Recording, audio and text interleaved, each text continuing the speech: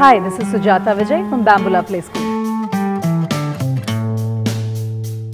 Today we are going to be talking about toddlers fighting and biting in class or amongst each other. You may have often noticed that when the children are playing together, they suddenly get into a fight and the first thing that the toddler does is go and bite the other child. There are so many reasons the child does it. The child does not know how to express anger, does not know how to express their feelings. So the only way they can do it is just go bite. So it's very important for you to teach them how to express themselves.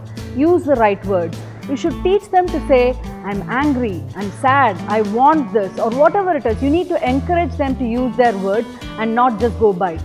Most of these toddlers don't know what the things are. So right from picking up something from the floor to picking up a toy, the first thing they do is put it in their mouth. That's the way they're exploring the world. It's not that it's right or wrong, but that's their way, it's the nature's way of telling them how to explore the world. So it's up to you to teach them that that's not how you do it. Teach them different textures. Wherever you see different textures, encourage them to feel, touch and express themselves.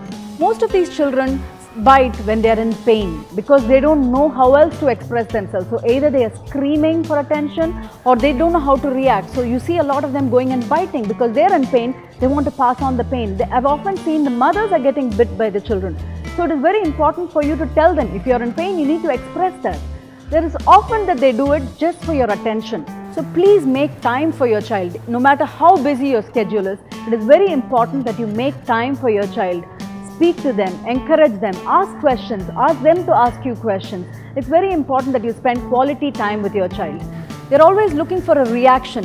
So the minute they bite, they know you're going to give them the time. They know they're going to react in a certain way. So these are some things that you need to watch out for and correct it step by step so they know how to react for a certain situation. So it's up to you to encourage your child and get them into the right habit from day one. Have a nice day.